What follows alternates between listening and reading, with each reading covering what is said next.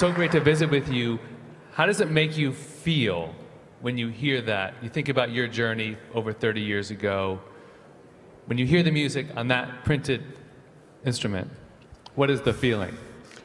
Well, the feeling was good when I heard it first, but you have to understand the story, how we got it. Because when we develop the technology, we have to make many, many parts because we develop a totally new process with totally new materials. We didn't talk about the material, but this is a high-performance plastic. And Tom Enders made a statement that he wants to reduce the weight of an airplane by 1,000 kilograms. And this is a solution. And we will build, with many machines, parts for his airplane to meet this goal. Okay, so obviously 3D printing, sorry, go on. But maybe how did it happen? When our engineers develop these new processes, they have to make many different parts. And one of the engineers had the idea, why don't we do a Stradivari? And when we took a photograph, this was picked up by The Economist when they made a big story about industrial 3D printing. This is something different than consumer 3D printing, okay? And they picked this photograph out of 50. We had a lot of interesting technical parts, but this is what they picked and made the story, and that this is the revolution of manufacturing. Okay, so I don't know what year that was. People have been talking about the revolution in 3D printing for quite some time. Where are we in the revolution? I think we are quite well on path. You may have heard about GE's acquisition in additive. They acquired some of our smaller competitors for quite huge amounts of money, and this can give you a feeling for the value for them. Does that make you a little scared? Not at all. I mean, we are part of the deal. I mean, these companies are very good customers from us. They are our licensees, they use our technology, they use our core technology, so we are part of this. But what happened was, you remember Tom Enders saying pollution, but GE developed a part, an injection, a fuel injector. That is a part that costs a few $1,000s. This is on an aircraft engine. This is on the aircraft engine. And a part that costs a few $1,000s, normally 20 of these units are in an engine. But with this unit, they were able to reduce the pollution factor by 2%, which represents a value per plane over the lifetime of the engine of several hundred million. And just for GE, this made an effect on their business in engines of 30 billion. Okay, so if we take the world the world of industry writ large, a tiny percentage of it is now being done via additive technologies. 10 years from now, what is that number? I just would like to pick up on the two gentlemen that talked before, because their key visions is fully supported by what we do. You may believe it or not, but we're working with 2 research labs on a new battery technology. And these are new materials. And the goal is, at least from the American guy, within the very near future, to drive with a Tesla with 1 charge of the battery from San Francisco to Boston. Okay, so how long is that in the future? This, I think, will be in years and not in 10 years. Okay? So less than 10 years. So we have, and what the key here is, and this is what most people don't understand from industrial 3D printing or additive, we create new materials during the process, and this is a very special alloy. This will have a totally different property than the kind of batteries you are using today. So why is it that the additive process makes for a longer lived battery than other processes of Very simple, because during the process we start with powder that is melted via laser, and the melting process is changing the material. But the difference is when you use a conventional melting process, like in a casting house, you have very high, big pots of material. But in this case, we do it on a microscopic level. And I met a few years ago a guy where I wanted to make my postdoc, Mr. Blomberg, and he's a Nobel Prize winner. And he asked me, what are you doing now? And I said, I'm in additive. And he said, oh, that's boring. And I said, hey, are you aware what we are doing? We look into microscopic phase transitions of materials. And he said, oh, microscopic phase transitions, that sounds great. And then another application I may give you, I cannot talk about. Wait, just back to the car for a moment, if I may. Okay. So you're saying DLD17, you're going to show up in a Tesla, or probably a BMW, I think they're a sponsor. You're going to show up in a BMW that you're going to have driven from Moscow or from Vladivostok. At least the guys we are working are convinced that this will happen. Wow. So that's not that far off. Okay. And so if go you on. take this now to the aerospace, I think what Mr. Picard said is very true. I'm a glider pilot. And when I started gliding, we were very happy when we were able to fly 300 kilometers. We fly without engine, you understand. All without engine, okay? Today, the world record, it's a friend of mine, Klaus Ullmann, is 3,000 kilometers with a glider. Within 15 hours, we can only fly at daylight. Right. So what does that mean for the world of industry itself? Let's just have a hypothetical that you get invited one day to Trump Tower, and you go up those gold elevators, and you go into a meeting room and you're said, your technology is incredible, but we have a problem with it. The problem is you're costing jobs. Does it create jobs or not? This is the prime political question in the US and elsewhere. So what would you say in that discussion? I can only look at the applications we have developed so far. We started in the medical field with a dental application about 10 years ago.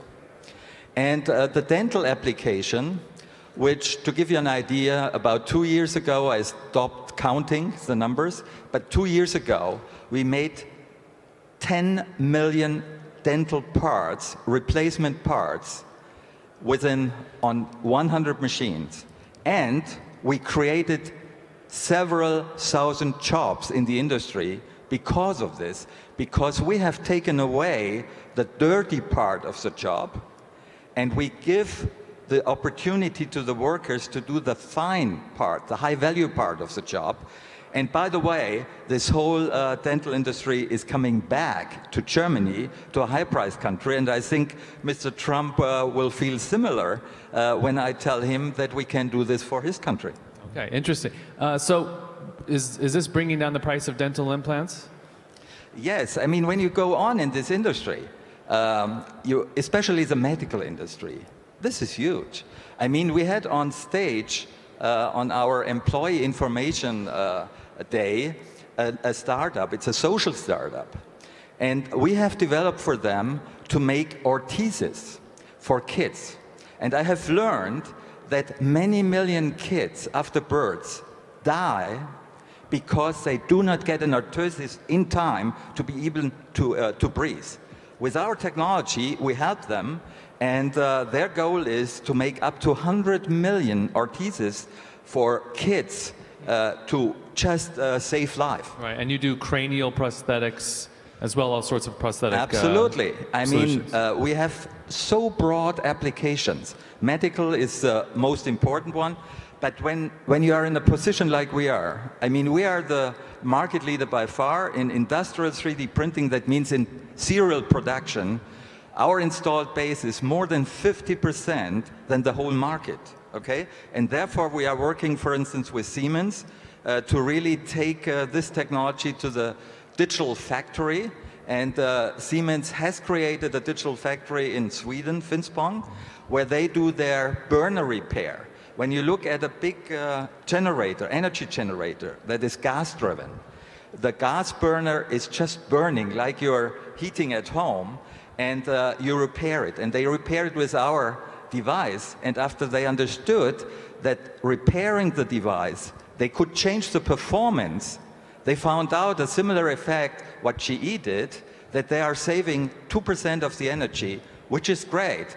That means a huge impact on their business. So a digital factory, just take us a little bit further on that. Does that mean obviously networked machines? Eventually that has to mean almost automated, self-running, self-correcting machines that understand their environment, understand, sort of almost have an awareness. Is that right? And this is correct. And what most people do not understand, when they started to talk about 3D printing, they were thinking there is one machine and this is just changing the world. This is not the case. I mean, the interaction with the conventional technology, with the conventional processes, this is the key. And this is what we are working on. For instance, we signed up on a strategic cooperation with Georg Fischer Machining Solutions. They are #1 in the high-end machining world. And they have sold 100,000 machines over the last 50 years. And we are now working on the connectivity of our technology with this technology, and this makes the change. So what are the 2 or 3 things that a digital factory can do that a traditional factory cannot? In principle, the digital factory is just a combination of design. Most people do not see this today. I mean, you see the last acquisition of Siemens in Mentor Graphics. Why did they do this? It's simply they are buying the front end, which is a design software. Okay? So you combine the design software with the automation software, and you are able to simulate the factory. And in this accord, together with our technology, we can simulate totally new designs. And what Tom Enders is looking for and Mr. Picard are parts that you cannot make conventionally, but you will be able to make it in the digital factory. Okay, it sounds like fewer jobs, I gotta say.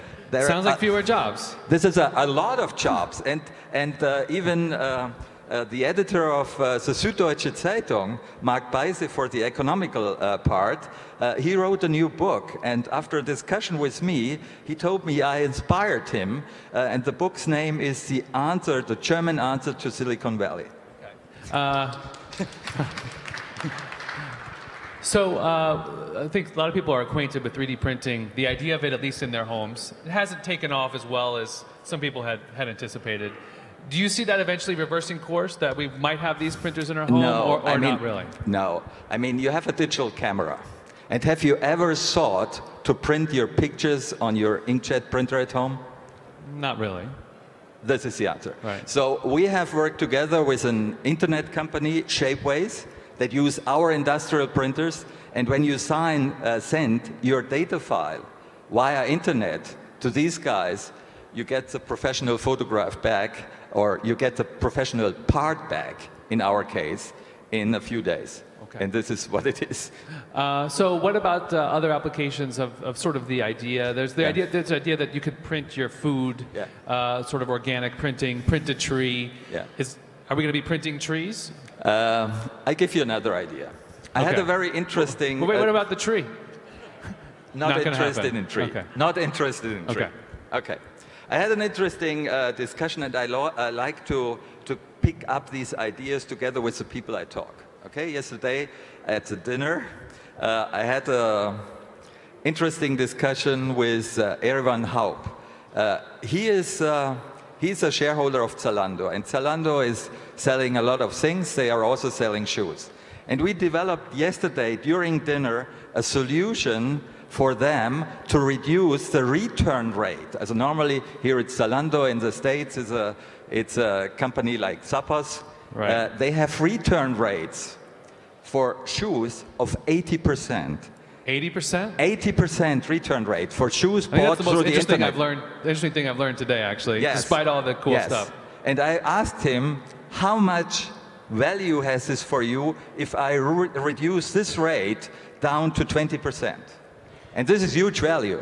And we have the technical solution to do this. So I'm going to get a 3D printer on my foot, or how does that work? No, what you do in principle, it's what we have developed with another startup. It's called Souls. They had the idea, was the ex-co-founder of Shapeways, and she wanted to do, let me say, a more reasonable application than just make consumer products. So she developed a software where she can do with 3 photographs of a foot on an iPad, the complete 3D shaping of the foot. With this kind of data, you can take of each consumer more or less the three-dimensional shape of the individual foot, which is different from right to left. And with this kind of data, you can build a store of the individualized patterns, and then everybody gets his individual shoe. Wow, okay. That sounds and pretty this is cool. a standard shoe company, okay? Right.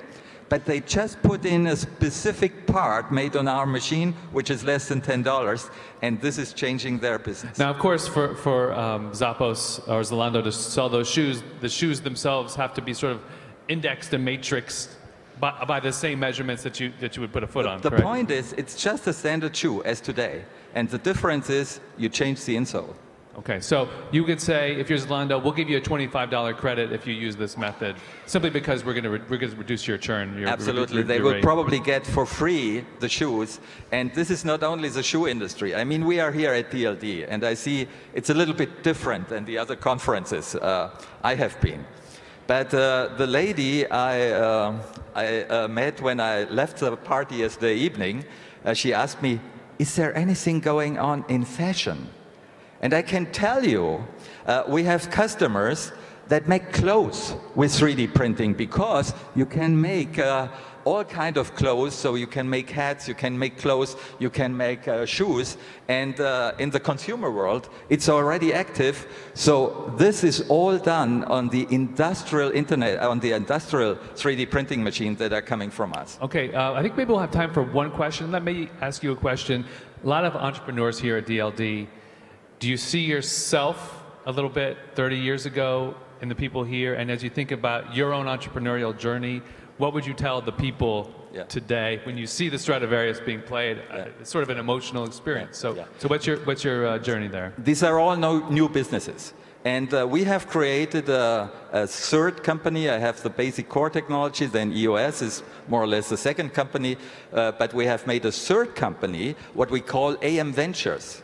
And we help, so we have started 20 startups over the last 2 years, especially developing business models for very specific markets in this, and we are doing very well. And this is my answer. Okay, but I asked you how you felt. That wasn't the answer. I feel very good. Yeah. I mean, I feel excellent.